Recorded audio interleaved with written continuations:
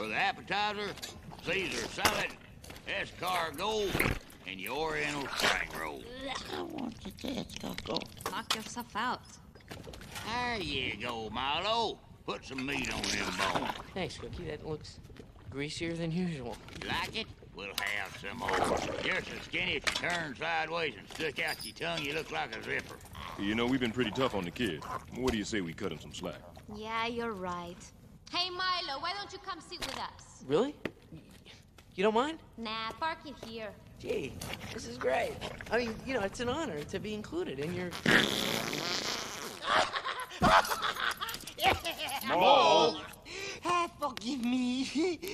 I could not resist. Hey, Milo, don't you ever close that book? Yeah, you must have read it a dozen times by now. I know, but this doesn't make any sense. See, in this passage here, the shepherd seems to be leading up to something. He calls it the heart of Atlantis. It could be the power source the legends refer to, but then it cuts off. It's almost like there's a missing page. Kid, relax. We don't get paid overtime. I know. Sometimes I get a little carried away. But hey, you know, that's what this is all about, right? I mean, discovery, teamwork, adventure.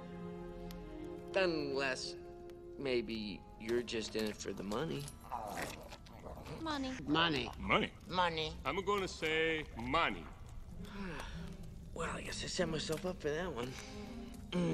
Was something wrong with your neck? Oh, yeah, I must have heard it when... Better? Yeah. Hey, I just learned how to do that. And a Arapaho medicine man.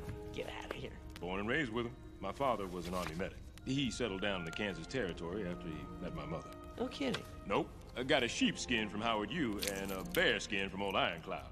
Halfway through medical school, I was drafted. One day, I'm studying gross anatomy in the classroom. The next, I'm sewing up Rough Riders on San Juan Hill. Main course. I couldn't eat anyway, another bite. I'm Don't watching make my me weight. laugh. Oh, don't you worry. It'll keep and keep and keep. Thank God I lost my sense of taste years ago.